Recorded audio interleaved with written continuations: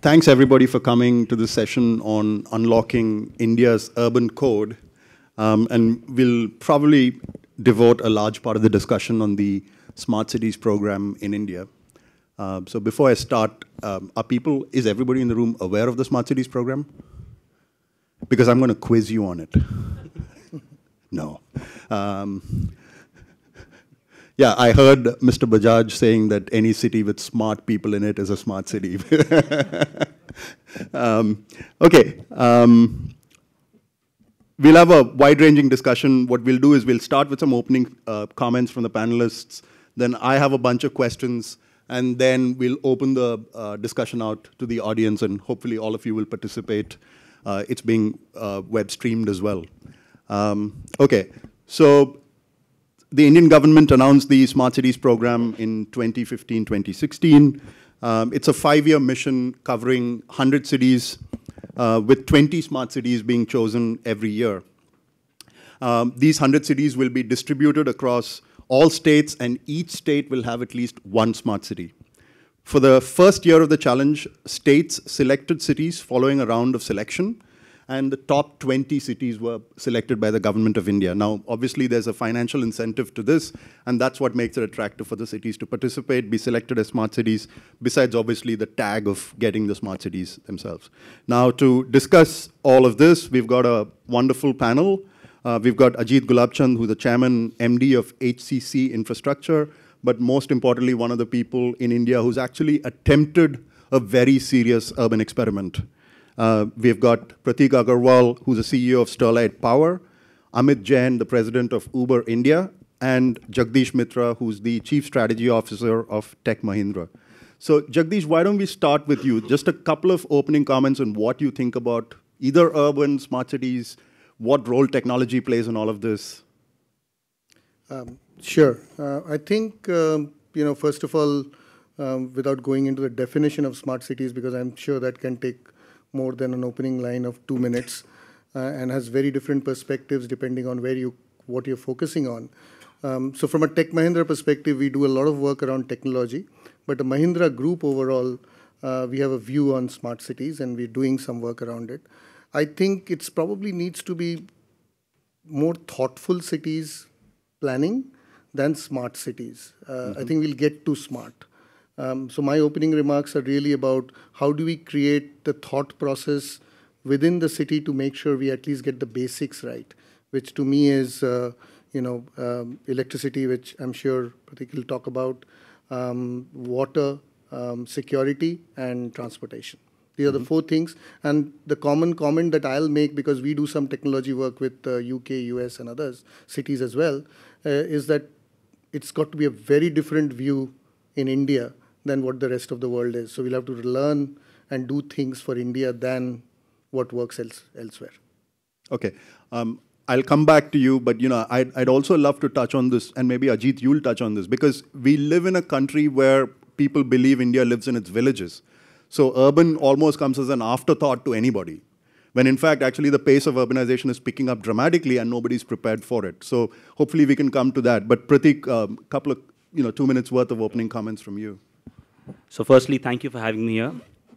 As I was walking around the conference yesterday, a few people, one of my friends came up to me and said, Pratik, you're speaking on smart cities. So what are smart cities? And every time I came up with some creative definition of smart cities, knowing very well that I didn't actually know what the real definition was. So I woke up this morning and I Googled it. And I found the definition of smart cities on the Indian website. And I'll read it out to you. It's just a couple of sentences, right? So smart cities focus on their most pressing needs and on the greatest opportunities to improve lives. In the approach to smart cities, the objective is to promote cities that provide core infrastructure and give decent quality of life to its citizens. The 4 priorities are water, electricity, affordable housing, broadband connectivity, and environment. The 5 priorities, sorry. So that was, I just want to take your attention to 2 things. The point here is to improve lives, and the point here is quality of life. The smartness of the city is a means to an end.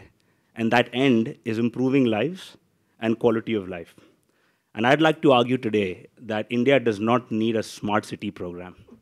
India needs a mission to get these 5 things: water, electricity, affordable housing, connectivity, and environment on an agenda, and it needs economic incentives to get there. And once you create competition and economic incentives, then people use smartness, which is technology, etc., to achieve those 5 goals.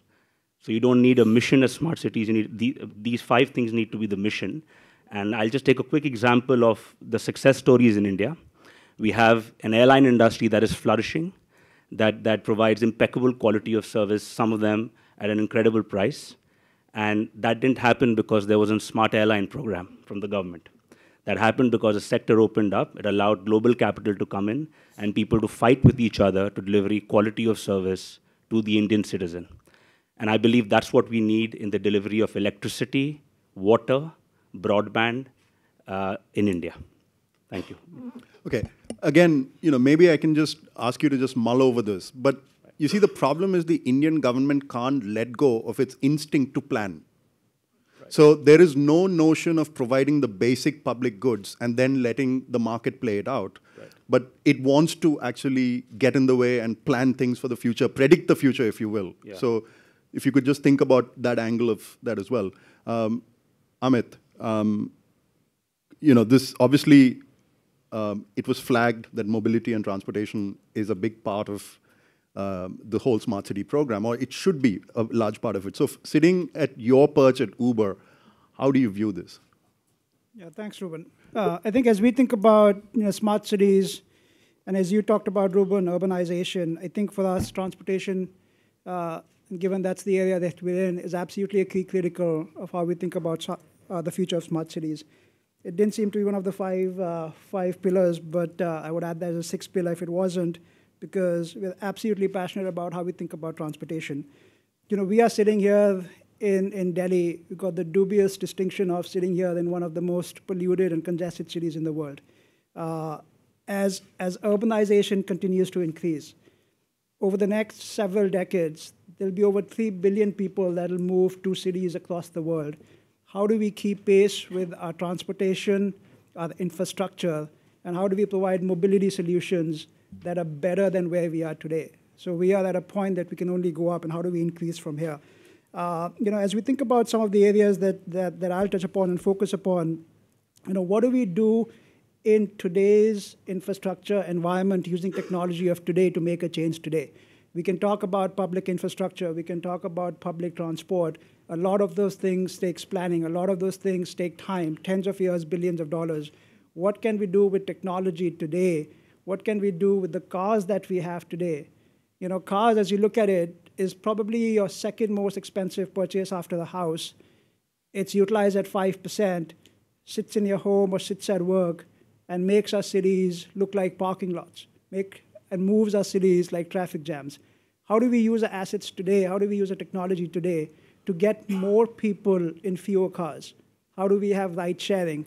How do we have our same assets today, but get more people, ride sharing for both commercial as well as private cars, and reduce the number of cars on the road, even if the number of rides increase, and using technology to do that? How do we use technology to get the signals back from the cars that we have to help our urban planners plan better? Where is traffic higher? Where are there potholes? Where are you jerking suddenly because there's something in front of you? How do you use that data back to help our urban planners plan better? And if we don't start doing it today, it's difficult to imagine what our cities will look like 10 years from now when they look like parking lots today. Perfect. Ajit, either you can talk from your experience or just a more general perspective on urbanization.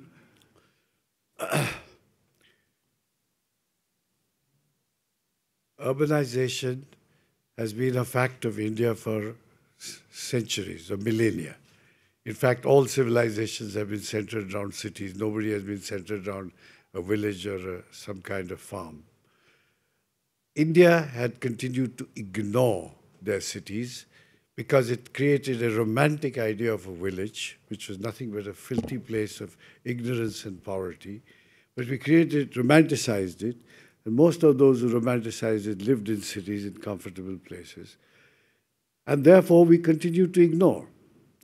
So when I saw this smart city program launch, and I was there at the beginning of it, because of my involvement with having tried to create a city called Lavasa in the hills near Pune, I found that the Prime Minister most exciting in saying that we have ignored urbanization for the last, we should have started our process 30, 40 years ago. We're very late. So we must move to what he called a Shahari Bharat, because you could say urban India, but in reality what he meant is not just a country of villages, but a country of cities as well. And that because we are so late, we need to smarten it up to leapfrog in providing services to its citizens. In this, he explained what is smart in his language. What he meant to say is where the management of the cities understand what is required to make the lives of citizens easier and better and provide it before the citizens ask for it. This was his definition of smart. And therefore, if you notice, the word smart does not have, it has all the attributes that are told, but it doesn't have a definition that every city that gets this money will go exactly in a given way, which is what Planning Commission would have done. What it says is you have to smarten up, you choose how you wish to move, what you wish to do. But what was achieved biggest here was that the conversation changed. We suddenly started talking about cities. We started feeling cities are where the new jobs will have to be created. Cities are where innovation will take place, research will take place. Yes, cities are also places where maximum pollution will take place, but then there are green solutions to do this. So fundamentally, what has been launched in the Smart Cities program is not just a conversation. A focus will now be on cities. In doing that, and then leaving it open for the smart, broadly which way to approach, left to the cities. I think we have done very well. We have turned, and when we are talking about it, even sometimes when we are mocking it, what is this smart city program, what is going on, we are still discussing cities. Go back 2 years, we were never discussing cities. And that's one of the reasons my city got into difficulty with the government of India then, is because of these attitudes. There's also one more feature of India that creates a huge problem for cities with all these gentlemen when they talked of how much you can improve the city for giving better services, is that we are a democracy. We have a very well cut out idea of an institution called the central government or federal government. We have very good state governments that are there. And they all function in a federal setup quite effectively. Yet we do not have the last tier of government, which is the local self-government. And wherever it exists, it is only notional. The mayors of this city are absolutely powerless. They are titular heads. And the power lies with the municipal commissioner appointed by the state government. So bad is the position of the mayor that after 9/11, when Mayor Giuliani went around the world giving a talk on the cities, the mayor of Bombay was not even invited to the talk in Mumbai. So that much was the whole thing. And so we did have a strong institution, at least in the big cities, of mayors. Mayor Kawaji Jahangir of Bombay did not agree with government of India's decision then to have an Indian Standard Time. So during his tenure as mayor, the Bombay's Crawford Market showed Bombay Standard Time. Sure. So that was the power of a mayor which was tolerated even though he was a native. And here is a mayor today which doesn't even get invited to a mayor's talk. So we have a serious problem here in creating a third tier of government which doesn't go back to the state government for deciding whether it should build a road, a bridge, a sewage treatment plant, etc. So with, on one side, the hopeful attitude of having launched the conversation and brought city to the center of our discussion and improvement, and the other side, a lacuna that much as we may want to do this, we will need to also create a structural change in our constitution in order to bring about improvement in the city. So I'm really glad you brought up governance because I noticed that governance was the one piece that was missing in the conversation before. To the non-Indians in the room, just to quickly explain this to you, urbanization is a state subject, not a subject that's mandated at the federal government. So what happens as a consequence is state chief ministers get to decide what gets done in cities. And so therefore cities are seen mostly as revenue sources more than anything else because political power does not rest in the cities. They're colonies. They're colonies, effectively. So Ajit is right. Both of us are residents of Mumbai, but more than likely, neither of us knows even the name of the mayor of Mumbai. Perhaps you know Ajit. No, I know. I get a WhatsApp from her. Oh, you get a WhatsApp. Okay, so you know her name. I don't. But let me just push you on this issue for a second. The reason why mayors don't get power is because no state-level politician wants competition from below. That's the central problem.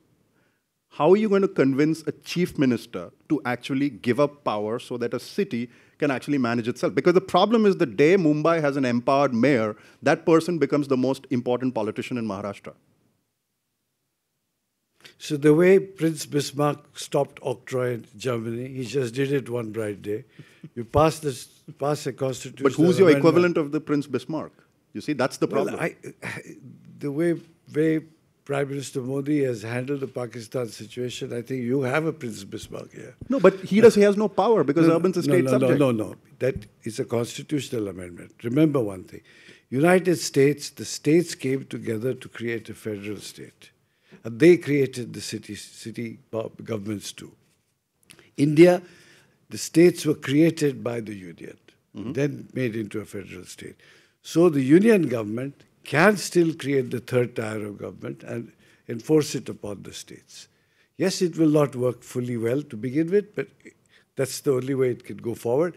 And the 72nd and 73rd Amendment, 73 and 74. 73rd and 74th Amendment of the Constitution lays down this. It just did not lay down the calendar or a schedule to do it. Right. So they can push this in quickly. And I think if you start doing it now, you will get that. Right. And I do not see how otherwise a urban development department of a state, which is usually mostly led by chief minister, is ever going to do something to 200,000 cities in Maharashtra or any other place. Sure. And the new ones that we will require. For Lavasa, biggest question is, it's all private property. How are we going to govern it? Who's going to police it? Who's going to do so many things? So these models are still to be created. And again, people forget the fact that some of the great leaders of India, Pandit Nehru, Sardar Patel, were all mayors. That was their political base. That's how they came to power. And we've forgotten this history as well. So let me just go to you, Jagdish, because Mahindra has actually built smart cities. What's your experience been like? I mean, what's the positives, what's the negatives? What are the general takeaways out there for the company? See, we started in this venture because we thought we had a few things to offer, and including our knowledge of some of the work that we do on the housing, which we could probably bring towards affordable. But affordable again is a very affordable to whom is the question. Yeah. So that's a question to ask. But we all make our definitions and move forward. So I'll take a case in point. We've done a setup development in Chennai. So obviously for us, what makes sense for us is to go further away from the city center and build it, because then you can afford to get the land going. We can build the houses and put projects which are sort of. And for us, it was important that we create the business center as well, because our idea was that we will create livelihood for those people so that the living and the livelihood and life, the three things that matter, start to happen there. And the challenge therefore became, how do we handle transportation or mobility? And these are people, so we had to then work very closely, and I don't think we are 100% successful, but this is about how you do things in India and probably how things need to be working in India, is that our team started working with the railways. There's a nearby station to where we are. How do we add more coaches to it? Because if you move people here and they have to go work in the city or center of Chennai and they don't get a place to stay, get inside the train, then it's not going to work out. Right. So to me, I think, though I would love to say technology, and we were having this debate before this, the technology from a Tech Mahindra perspective would solve all problems and we could transport it.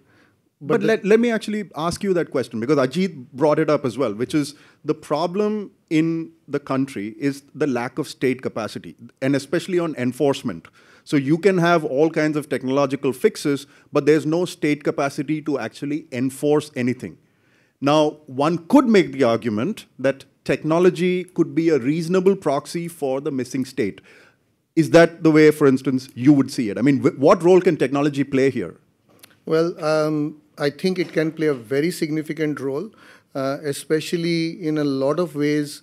Most of our challenges are that we cannot afford to put more people on the street, though I think cost of people in this country is cheaper to police. But who's going to police them? Then you have another layer to police them. So there's no end to that policing. So to me, I think technology is the only solution to keep monitoring and being able to use the data effectively. So we talked about garbage collection, for example. And if I were to put sensors on those garbage collecting vehicles, be able to tell whether the person actually visited it or not, and take action on the person, the challenge is who's going to take that action. Right. Whether you're going to get into a problem with the because union technology can't solve that problem. Technology can't solve that problem. Technology can give you data, which is effective decision making, but can't take the decision for you.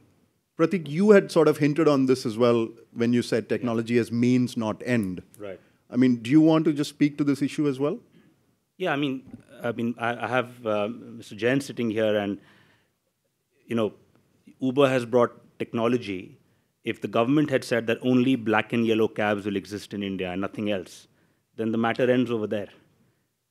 Right. They created economic incentives, and therefore someone with a technological solution came, and if 5 drivers turn out to be poor quality, someone will Uber, I'm sure, will lose his job. Sure. Who will lose their job if the garbage doesn't get collected in Mumbai? Who will lose their job if the broadband is bad? Who will lose their job if the electricity load shedding in Gurgaon is 10 hours? No one. So I continue to say the same thing. Please bring economic incentives and competition in the delivery of basic utilities, as has been done in the US, as has been done in the UK, as has been done for transport in India. Right. And you mean aviation? No, Uber. Oh, Uber, okay. Local transport, aviation. Okay. Even aviation. Even aviation. We did a small experiment in Mumbai. We said that broadband is really bad in Mumbai.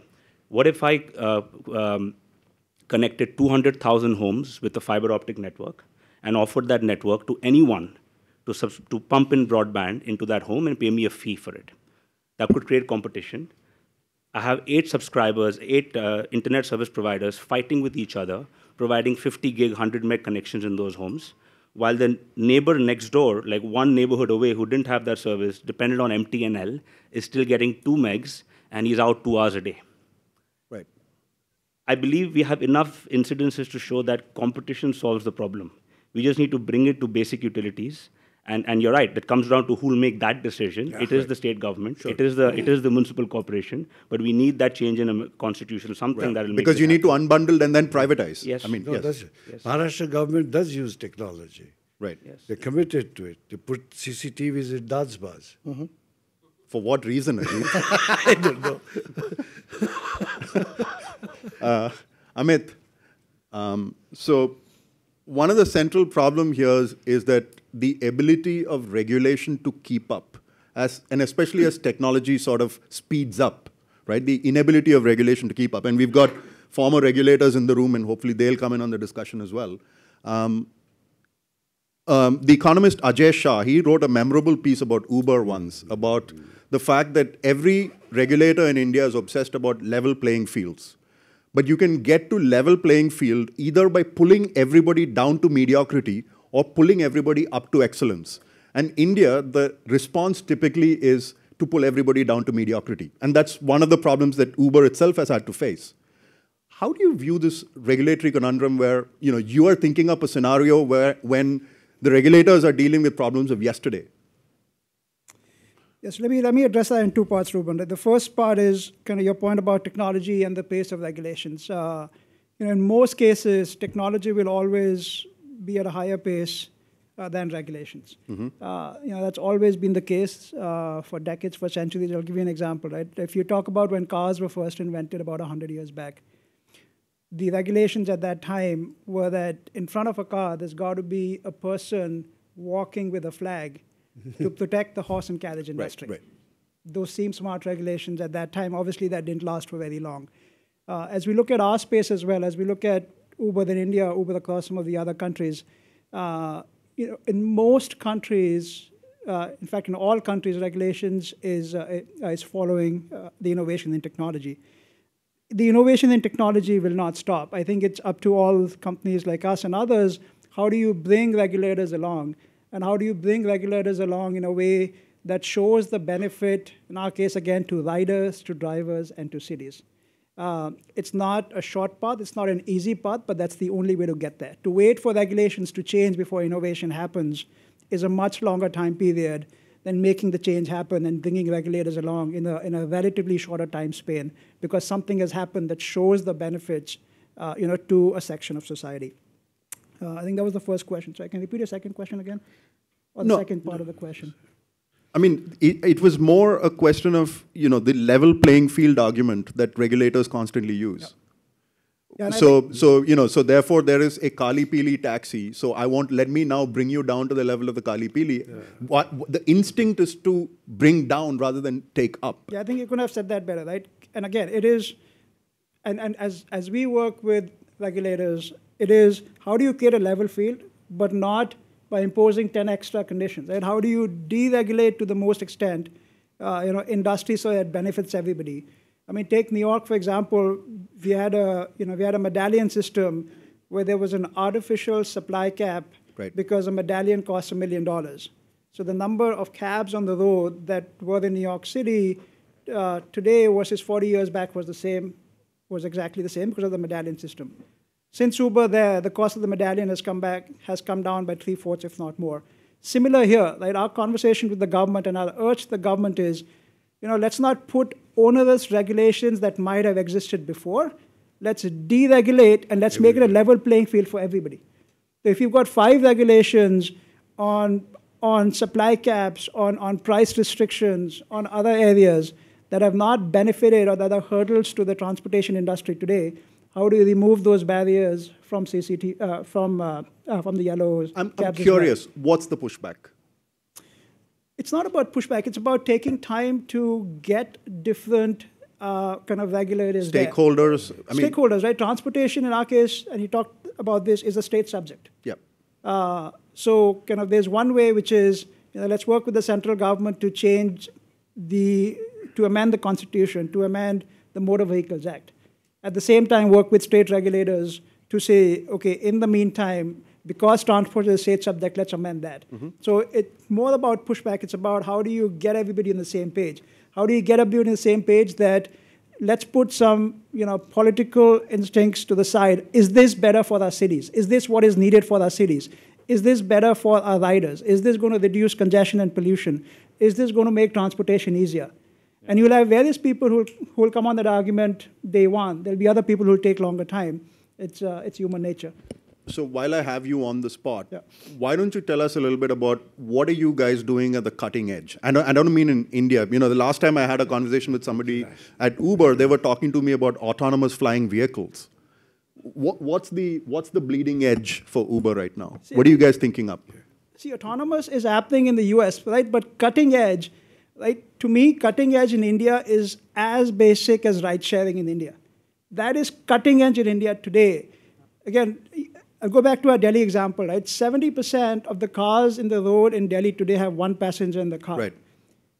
If we could change that tomorrow and say regulations allow ride sharing, regulations allow somebody from going from their home to work to pick up another passenger on the way, and you've done all the necessary background checks, safety precautions, etc., can we reduce the number of cars on the road by 30%, 35% tomorrow? Okay. So it doesn't sound as fancy as autonomous, which is something we're doing in the US, but that is more than cutting edge today in what our cities need today. It's absolutely cutting edge. Okay. Ajit, on the governance issue again, going back to it, I mean, with Lavasa, you've had some experience with this. One way to think about smart cities is there is an SPV now in place through which you could actually try some experiments. So, for instance, you actually have an empowered CEO with a fixed term of 5 years as opposed to a mayoral term of... So, what's your view on that? Using the smart city as a vehicle for experimentation? Yeah. See, we are in a very peculiar situation. We are up in the hills. We are dealing with 18 villages and some group panchayats who have benefited so much by this development coming that they cooperate with us. Now, how do you create a management out of it, a managing city out of it, in terms of who will decide what is good for the city? Should it be the people that live there will vote and do it? How much of that should be vote? How much of that should be still managed privately with a contract? And then over a period of time, it will shift to like any normal city. These are issues that have still not begun any kind of conversation. I've started this dialogue with Delhi, in Delhi with them, that if you're going to build 100 new cities, you have this city already under construction. Why don't we look at the governance model for this? Because every day there is a problem. What is this? How do you provide security? One is provide private security. But then who will actually make an arrest? Right. Who will? The way we have governed is so poor in the country that when we asked for policemen to come there, they sent us after 6 weeks 2 policemen. So this kind of a thing, this is how they govern. This is how it is always happening. So you don't realize, when you really now see a larger population living here, requires policing, that's when this whole thing comes home to you. Now, these are things that need to be sorted. How much of this is a sovereign function that can be contracted out? For example, a lot of municipal functions can be contracted out. Sure, but enforcement is very hard to... Enforcement is very hard. Giving death certificates is very hard because you have to have crematoriums and burial grounds and everything in such a place. So there are many such issues that are there that are still waiting, and we have now raised this point that this needs to be tackled side by side too. The other side of the governance is that because there is no model of leaving the city to deal with it itself, the state government officials don't understand what you're asking. As he said, these are new things we are doing, so we have to come up with new ideas to convince them how it helps. But do you have a model in mind for enforcement, on the specific question of enforcement? We have several ideas in mind, and they have to be discussed with everybody. Only thing we know is that the Indian Constitution allows private cities to be run, and a public-private partnership is allowed. Jamshedpur for a while was run like that. Correct. So I think there is a possibility of doing it, but nobody has seriously, because city is not important, city has to be controlled. Right. So it hasn't been done, you know. It's a painful process of pointing out to them how this will help, how they themselves want more cities built, how this will be a model. This is there, which is called machete technology. Right. You know, the guys who go ahead in a jungle cutting out the first guy. I'll leave that for the audience to ask you further questions on. Pratik, energy, right? I mean, urban's going to be the single largest consumer of electricity energy going forwards. Yeah. Given all the concerns around sustainability and so on, how are you thinking about the whole issue of how does one bring down the per capita carbon footprint of urban residents, besides the obvious, but as a utility? Sure. How do you think about it? I mean, obviously, Amit mentioned the transportation part of it, but as an energy producer, as an energy company, how do you think about it? So there, I look at it in 2 ways. There is the delivery aspect of it, who will deliver energy, and then there is technology. I think technology has been covered in various forums yesterday, but I'll just quickly, cover it once again. The combination of rooftop solar with storage, along with a smart grid, is going to take over most of urban world, whether it's 5 years, 10 years, whatever. If any of you have been reading about what's happening in Hawaii right now, there is a major pushback because there is so much rooftop solar that people don't need the grid anymore. And this is without storage.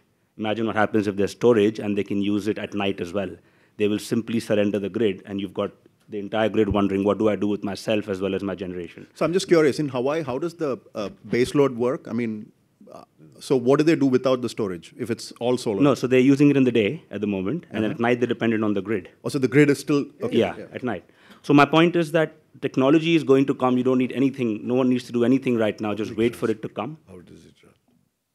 And the technology, and of course, that will solve the 38,000, I think, megawatts of diesel generators in our country, which contribute to carbon footprint. I think that should solve a large part of it. But you still have, and you talk about enforcement, right? So when you say enforcement, maybe you'll ask a question that who's going to enforce that there is no load shedding in Gurgaon? It's not just load shedding, it's much more than that. I mean, Right. the guy who comes and destroys your electricity Sure. meter, then asks a 20,000 bribe to reinstall your Sure. electricity meter. Agreed. So if the customer's satisfaction is important to one or two agencies, then that is when you remove that problem. No one cares about customer satisfaction because the municipal commissioner, or whatever of Gurgaon or Mumbai, that's not his KRA or KPI. He doesn't get his dividends from that. Right. So I come back to the same thing. It's been done around the world. Unbundle the last mile. There is a bill in the parliament right now for content and carriage separation. Right. It requires a lot of political will as much as the GST. Right. But if they can get that through, then you can have hundreds of supply licenses, mom and pop shops who are procuring 1, 2, 3 megawatts of power and supplying to small communities around the country and competing with each other. They're implementing time of day use. They're saying that, okay, I'm not just going to supply to you, but if you have a lot of extra power because you have a large roof, I will give you the best price for it, better than him. And I will take that from you and give it to this textile mill outside the city. Got it. So I think it goes hand in hand. Environment and energy and this contractual method, all three together, can definitely solve that problem. Okay. Audience, I'm coming to you. This is my last question before I come to you, so get your questions ready. Jagdish, Mahindra has actually been at the forefront of affordable housing in general. I mean, and this is such a crucial element of cities, and it doesn't really get talked about, the fact that, it's about migrant workers coming into cities and housing them. What are the takeaways? I mean, in the provision of affordable housing, what stands in the way? Financing. Financing from whom? Financing to the people. Okay. So I think if there's one area that I think needs to be seriously looked at, we've done some work because we have a financing arm of our own which does rural financing, so they understand how do you do little bit of microfinance and figure that out.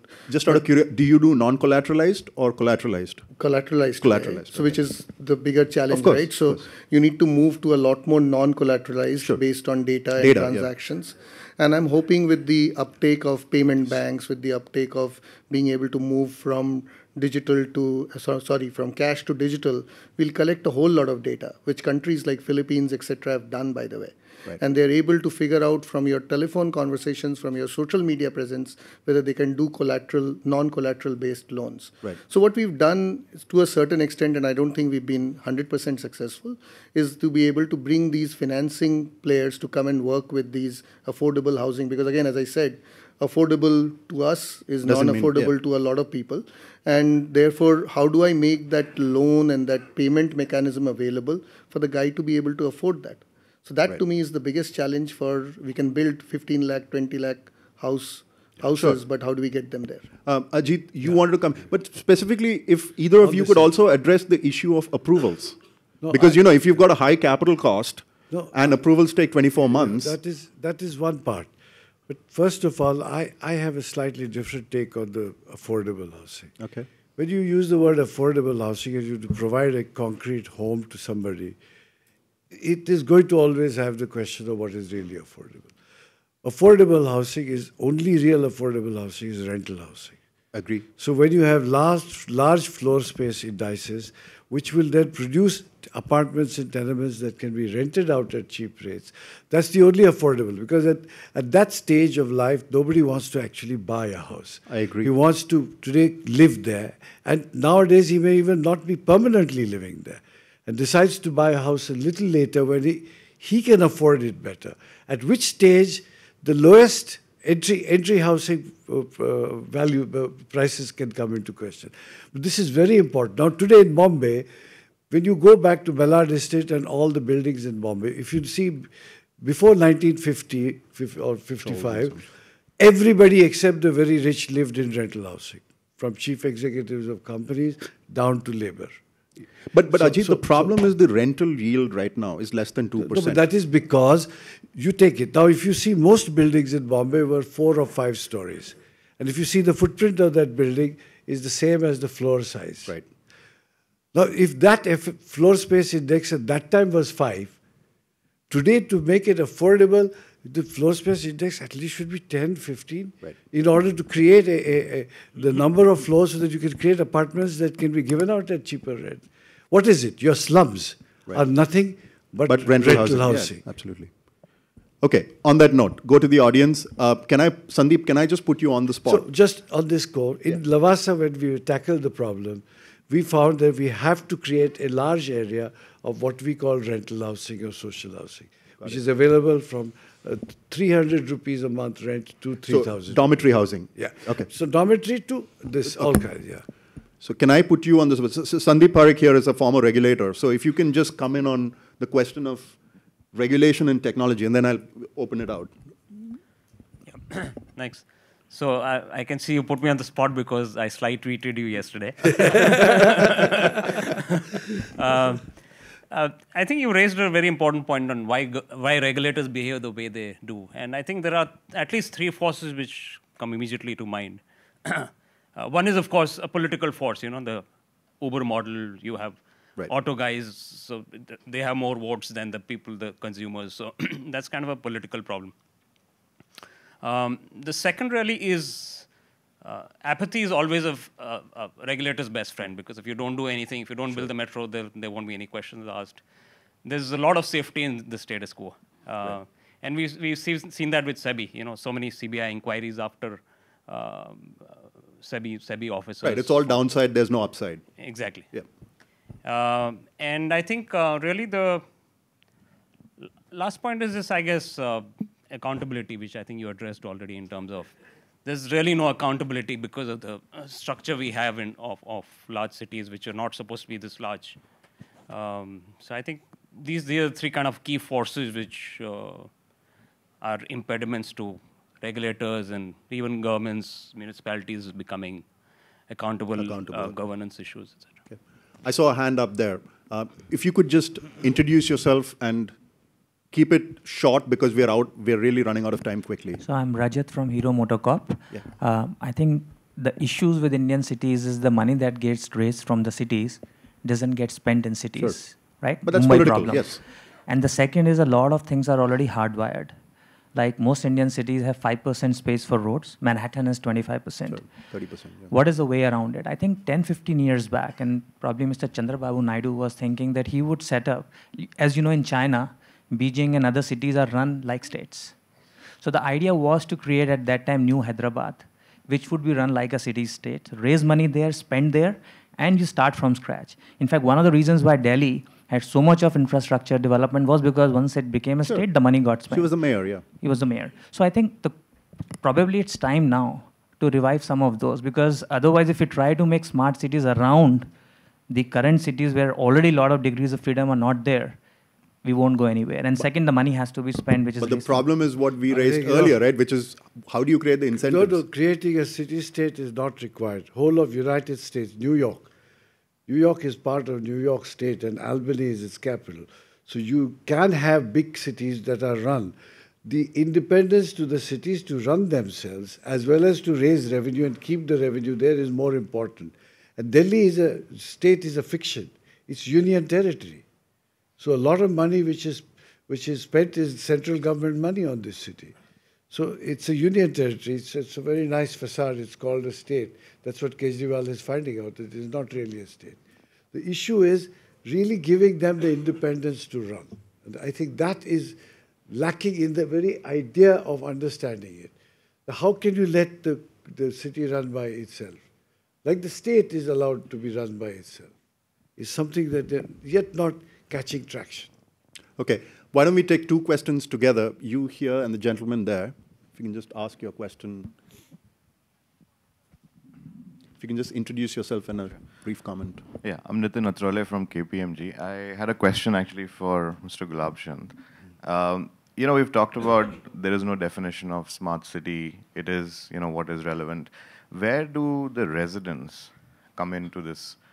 You know, where is their input, and where are we building that expectation in terms of what that city must be or what it should look like? So cities are about people, not about the infrastructure. Because it seems to be very top-down. It must have independence, no? Yeah. The city must have independence. We'll just take his question as well, and I'll let you answer the question. Yes. When we're talking about investment in our technology, basically we are talking about physicality, the city. What about the investment in the citizen? Because if we say we are a democracy, it is government of the people, by the people, for themselves. So their own capacity to take care of themselves, actually, and ensure that community policing, self-policing, self-discipline. You throw a banana peel on the road and blame the municipality. I mean, that kind of culture, I think clearly it is not sustainable. So somewhere we're building these models of smart city and functional cities and good cities. This element has to be captured. The government of the people, by themselves and for themselves. And whatever else is needed to be done for that. I think Mr. Gulabchand brought that in.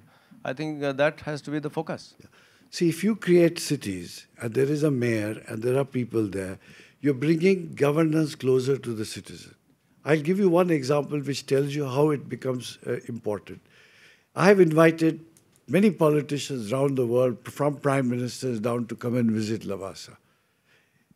Every other politician quickly promised to do so, except the mayors, who said, I will have to justify my visit to Lope. Because every day he's out of the city, he has to answer. Next day he's walking on the street, he was asked, where did you go? You're having a jaunt. So the accountability also comes when the city is managed, because the citizen becomes closer to the management of the city. And that's where these issues come, where the citizen starts having a bigger say in doing things. Today it is so remote. Does anyone else have a view on what the questions that were asked? Amit, do you want to quickly respond to what Sandeep had mentioned on the regulation piece? Or? I think good. Okay. Any more questions? Yes, please. If you can keep it brief, would be great. I'll try my best. So it's very simple. Next time we have a panel discussion like this, I would recommend we have somebody from the government also sitting there. Is there anybody here in that this was room? recommendation number 1. Yeah, so I think then it'll be, I would say, a lesser intellectual time pass. I mean, because we needed to have their point of view. Second, yeah, but what makes you think the government sitting on a panel like this will actually be honest with you? No, that's not the point. The point is fundamental. The point is that India's politicians get their votes from villages. Okay, that's where the money comes in from. So 200 cities in the last election cycle were urban. Yes. Yeah. 200 They will not win on urban, but they lose on urban. They will lose on urban. But when you look at a volume to volume, I don't think there is a debate where the vote comes from. No, but you'd be surprised by the kind of research going on right now that actually goes into the classification story. Yes. But that may be a trend. But as on today, when you do We're talking about as on today. There's World Bank studies that there are agglomeration indices. There's all kinds of work being done today. Okay. So basically the point changing. is... Yeah, it is changing. Like I said, it's a trend. So my point is that it is important for us, this wonderful discussion needs to find its voice and be heard. And not just be heard, but acted on. That was my comment. I'll tell you, somebody like Amitabh Kant, who like me was trying to create cities along the north, the DMIC freight corridor, is a great exponent of making this happen. And every platform of government, he has the biggest task of convincing his colleagues that this is necessary.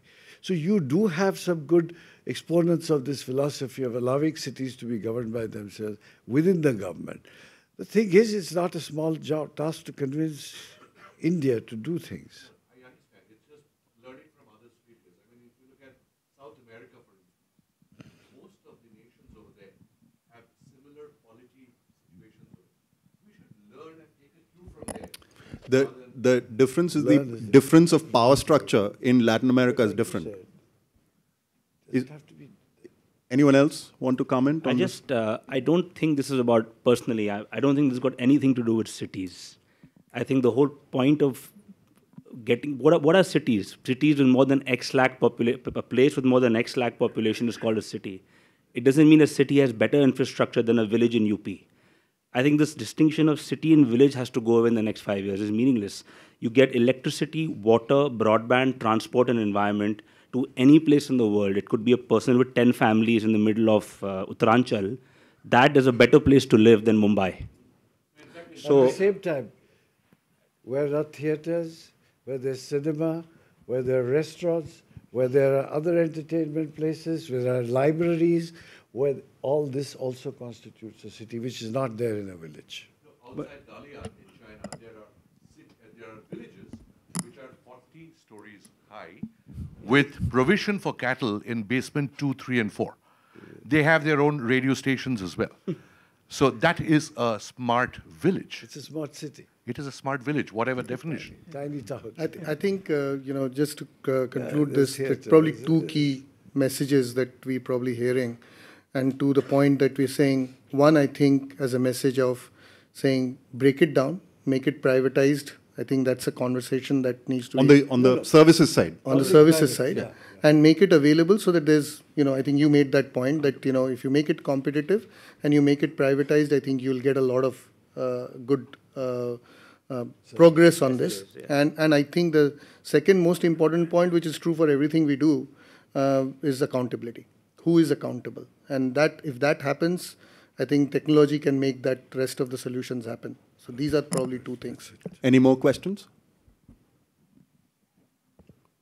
Okay, I was basically asked to sum up in 5 minutes what we heard during this panel, but I think I'll sum it up with just one line, which is we need to move the discussion away from smart cities to doing smart things in cities. Right. And with that, we'll end this. It's a miracle in India. We've actually ended ahead of time. So thank you very much, panelists. Thank you, audience, for showing up. Thank you. Thank you.